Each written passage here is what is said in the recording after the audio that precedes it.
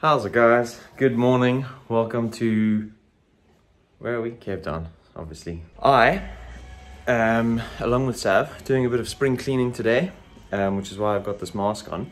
Although someone said to properly, actively block out any dust particles and stuff, you need to have one of those proper masky things.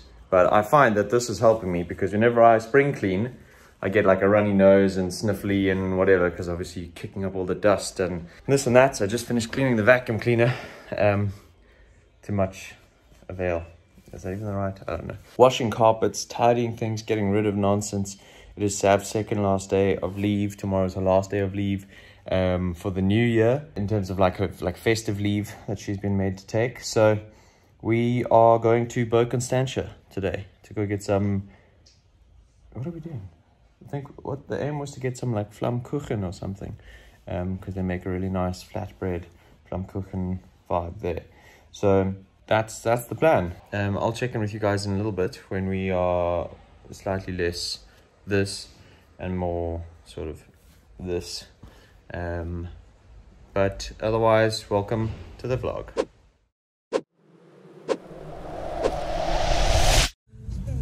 And we are off on our way to Constantia. I've got No, we are not.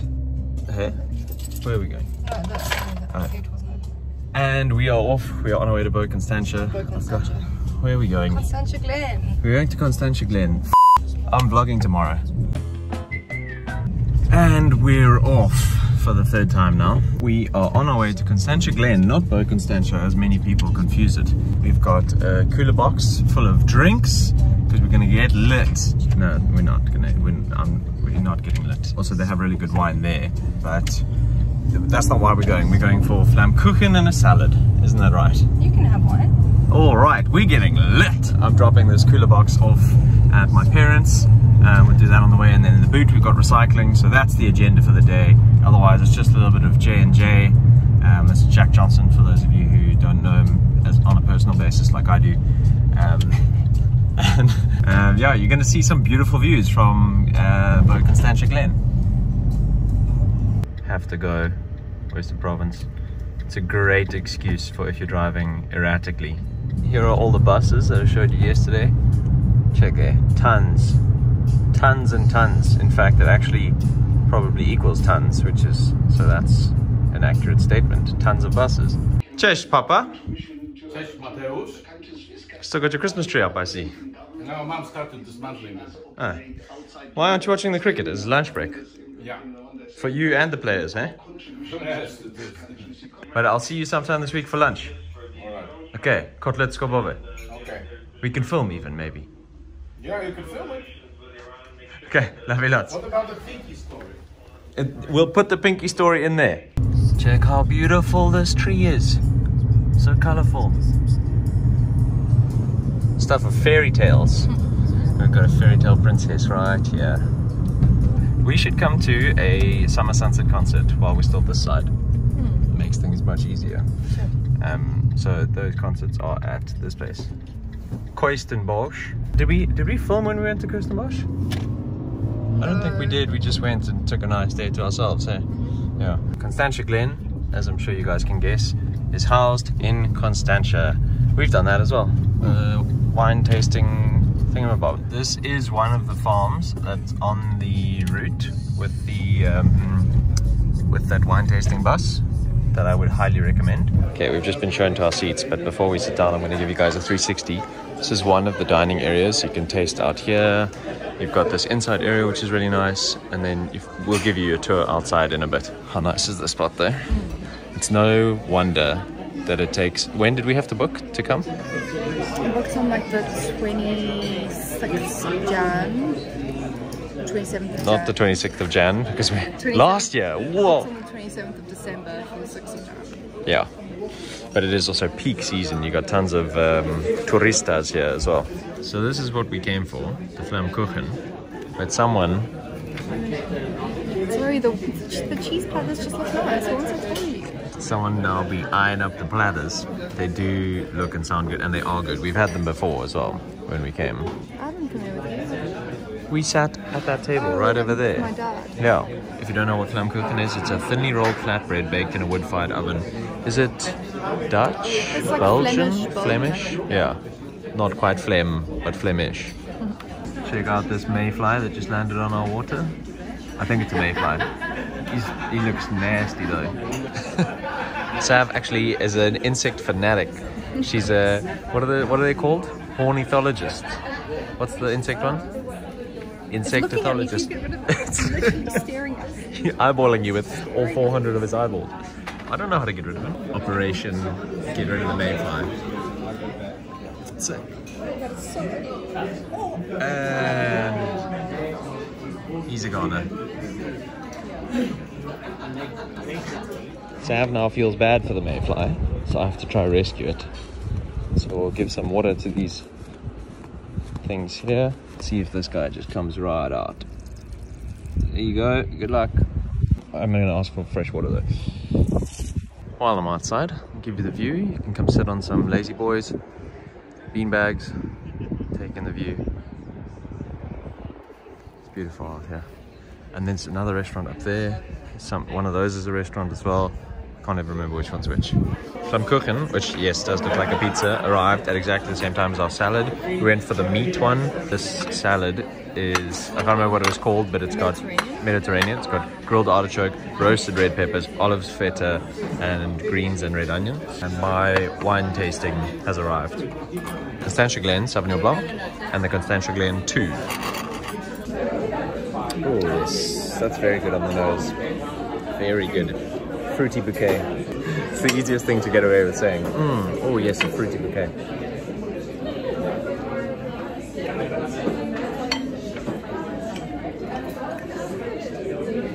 That is white wine. I want you guys to understand that this flammkuchen, while they call it a rolled flatbread, I think it is still better than a lot of pizzas in Cape Town. Like better than the pizza from I Love the Dough, where we went the other night. Unbelievable. The toppings are really good as well. Delicious, great combination. Salad I haven't tried yet. Gonna get some of that. While we're wrapping things up here, I just want to say how good value for money this salad actually was. There were 14 olives. They just cleared away the board with all the pips that we left on them. 14 olives. That's how you measure the value of a salad, is by the amount of olives they put in there, because each olive has a significant value, you know? It's like a currency in Greece. Okay, because we've got 2 olives left, I don't want them to go to waste. I'm going to show you guys a pro tip. If you don't feel like just salty olives, are you ready? Can you already tell what's about to happen? Probably not. Maybe you can. Doink. Dip it in the dressing.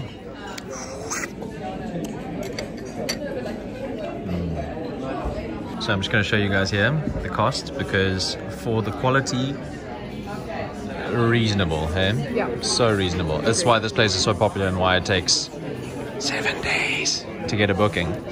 But yeah, so check it out. Our waiter was Lemise, who actually was someone that I worked with when I used to work at Baden Verwachting as a waiter there. So that was a crazy coincidence. We chatted a whole bunch, caught up. So she's lovely. If you can get her when you come here, get her.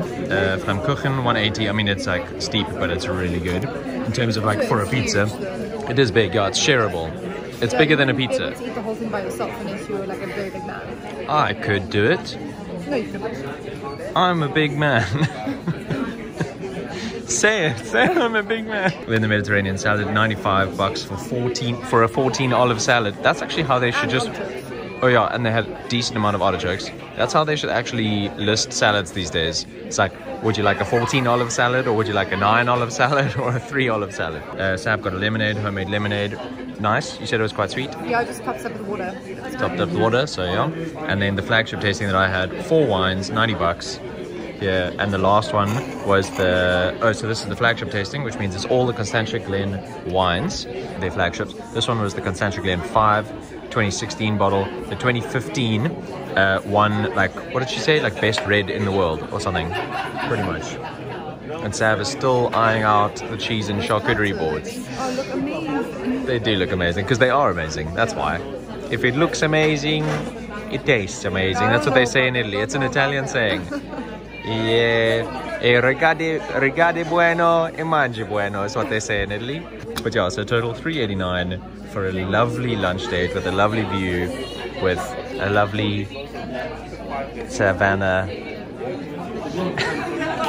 It was a lovely lunch, wasn't it? Hey, what's wrong with you? Do you eat something? Are you allergic to something you ate? We've come outside onto the lawns, sitting on one of these fat sacks, beanbag type thing, finishing the last wine that I had in my tasting. What do you think of the view out here? Alright, Sam's gonna take a nap. Got the old Afrikaans saying. It's the one. But have a look at the view.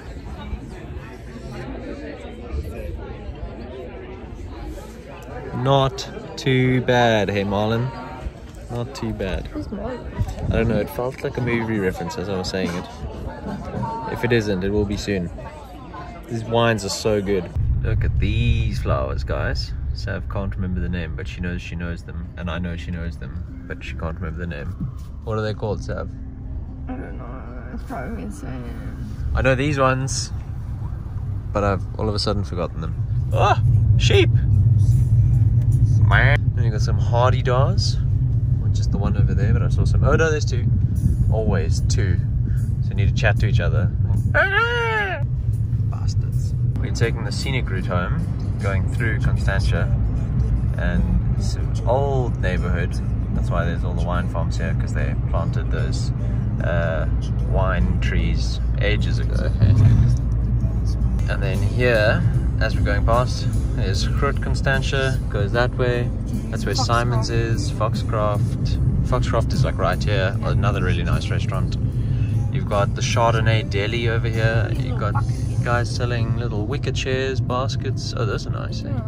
Sam trying to enter a circle, basically a meme.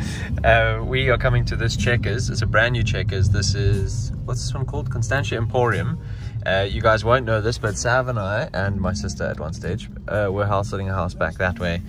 So we came here a few times. That was over Christmas and just before New Year's. I didn't film any vlogs then. But this Checkers, brand new, and they are targeting the upper luxury food market, which has been sort of Woolworth's corner. What's going on here? I don't know. I think maybe we should park in the downstairs parking. It's free undercover parking, which means you're in the shade and you don't have to do this bun fight. So let's go down here. You can get, what can you get? Kobe, not Kobe beef. Kobe beef? Wagyu beef. Wagyu beef. A5 probably. Perlemoen or abalone, which is actually illegal to fish in South Africa, but it's probably been poached from South Africa, shipped to China, and then shipped back in a convenient container. But yeah, we're gonna go in because I want to get some. They've got really nice vegetarian sausages. Linda McCartney, she knows what she's doing, and I had a friend tell me Linda McCartney changed my life. They said that. Who said that? Francis. Huh. I think. She might not have been in those exact words. They've got this whole thing here, which is really cool. It's like explanation of the land and the family timelines. Basically, Solomon family owned this land. They were forcibly removed. Here, forced removals in the 1960s, 1994 new constitution, land claims. They got the title deeds for the land back here in 2012, and then they worked. Where was it? It was on this one. They worked with ShopRite Checkers. So Checkers, which is where we're coming as part of the ShopRite Checkers group.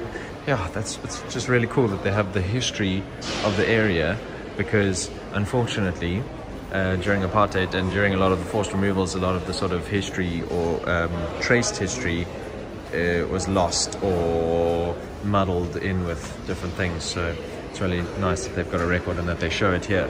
And while as we were coming up from the parking, there were like 3 or 4 people also reading it. So it's like, it's good to see, you know, because this is so the other thing is Constantia is a really affluent area, so it's like a lot of wealthy people stay in this area, so nice to see that sort of thing. Sav is currently in nap, trying to not buy too many candles. I'm telling you, in the current state of South Africa, with Eskom giving us power cuts when and whenever they feel like it, candles, great business opportunity. Also, especially if your shop is near where Sav travels, you'll get all of her business. But like just making bespoke candles like this is 85 bucks. 85 bucks for a little candle like this. Like a pebble. No, I know, but I mean this is like this. Oh, you know, so you know what it takes to make this probably. Pouring candle wax into a mold with a wick. Boom, 85 bucks. Easy. That's what I'm gonna do, guys. Slice of candles coming soon. This is what we have come for. Linda McCartney's each vegetarian sausages or burgers. No, those are the boring ones. We want these ones.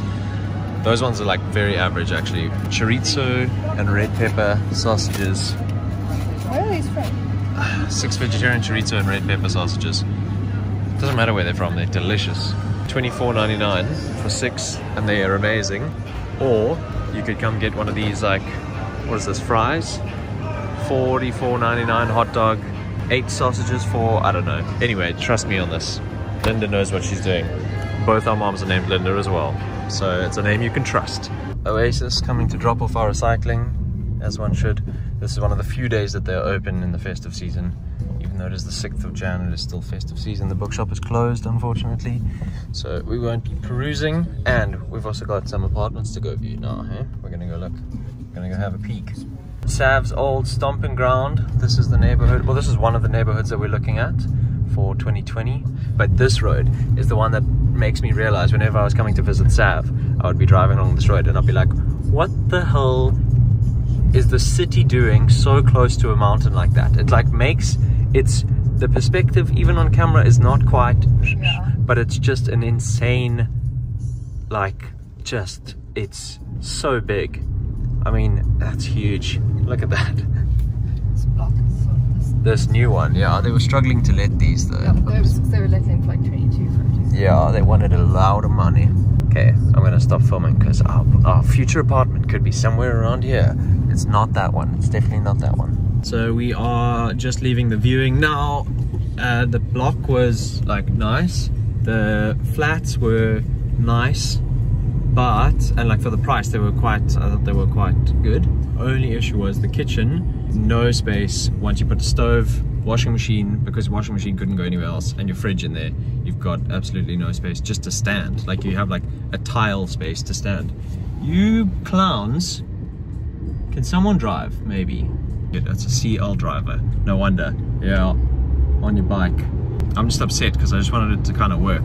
But yeah, one of the things that we realized living in Sonia's place is that there's not a lot of kitchen space. And in terms of priorities for us, I think, for me it used to be balcony, but now it's like nice kitchen space. Nice kitchen space. It doesn't even need to be nice kitchen space, just big kitchen space. And then after that, then it's like, okay, nice working space and whatever, because not having a nice kitchen space, it makes just the willingness to get Uber Eats and takeaways and stuff is too high.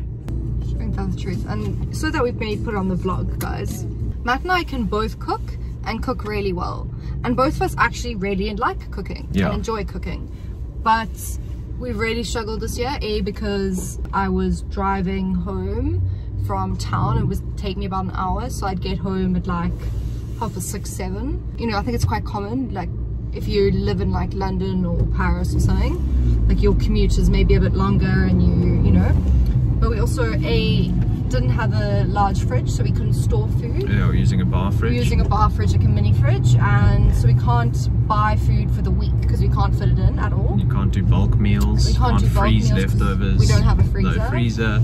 And then on top of that, our working space is the size of the dashboard in the Fiat 500, if not slightly less. So I think like for us it was just like so difficult. So now we just like we're, you know, always getting like takeout or whatever. And I think, yeah, it's like a big New Year's resolution for us. Yeah, eat out less. Well, not eat out less. If you're gonna eat takeaways, go out for a meal. Yeah, and but enjoy your meal. Get less Uber Eats and takeaways and stuff like that. We are going now away to the waterfront. We have to return. Gotta go return something, and then we've got another viewing at a different place with a different agent. Check these clouds, guys. Might get a bit of a sunset. I mean, if the sun hits just right, then it might just hit just right. I've been wanting something like this for a while, and I want to know if you think I can pull it off. Let's see what Sav thinks. Yeah, it looks like I think it looks really good on them. It's a nice one, hey? And there's there's 2 others there as well. Oh, cool. So I can get my family crest emblazoned onto that one. What's your family crest? It's a flamingo emoji. Should I pretend at the cashier? I'll be like, hi, I'd like to buy these because I can't take it off. I can't take this off, so I'm just gonna buy it. No, I'm kidding. Where do we find Sav? Back at the candles. Can't stay away, hey? Can't stay away. Nice. Also, I'm a ring guy now. Are you not? Yep, I'm a ring guy. This one is great. I'm surrounded by idiots. Let's see, how much did you put in today? 10 bucks? What are your winnings? Oh, North Rand. You win some, you lose some, eh? Don't use machine number 8. Back at the flat. First things first, PC on. Dum, dum, dum, dum, dum, dum. Anyone else watch 8 out of 10 Cats Does Countdown? Or 8 out of 10 Cats in general? I should take that off because I'm probably shouting. Making Sav a cup of tea. I'm going to play some James with games. And on the side, I'm going to make some mashed potatoes. And then we're going to have it with those sausages that we got. Linda's McCartney. Simple dinner after a nice fancy lunch. What do you think of the sausages? You're not sold on them? Are they a bit dry? I just don't like the flavour. Oh. Well, let me try them again. I mean, to be fair, I did have them the first time. A little bit tipsy. On a roll with some Nando's piri piri. My current source of choice is... Did you like that? So they do all sorts of different types. But I saw this one, Bushveld Brie. Medium is as much heat as I need. But if you get a chance to try... Oh wait, Nando's exists in the UK. Hey, I forgot that. Well, if it doesn't exist in your country, I'm sorry. But Nando's, South African company. Tell them, Sav. Thank you. Back to you in the studio. There is a beautiful sunset happening. We did kind of call it, didn't we? We called it, eh? Let's see, it's probably even better. Nobody wants to hear you chewing in the phone. No one wants to hear you chewing in the phone, Savannah. It wasn't popping off on that side. What's wrong? I didn't like the sausages. To be fair, they were much better with a nice Woolies roll with a little bit of butter. Sav's face. Sav's absolute favorite thing is white bread and butter, and then anything in between. Yeah, with a little bit of tomato sauce and the Nando's, because the tomato sauce gets a little bit of sweetness. So I'm not, this is my third one because I've had Sav's abandoned second one. So this is not the right way to eat them. Maybe with like a coleslaw or something on the side or underneath could be good as well. Sav still turning her. Never. But yeah, so just on its own, it needs to be in a roll for it to be a proper, it's not like a pork sausage that you can have, you know, with mash, which is what I was hoping it would replace. But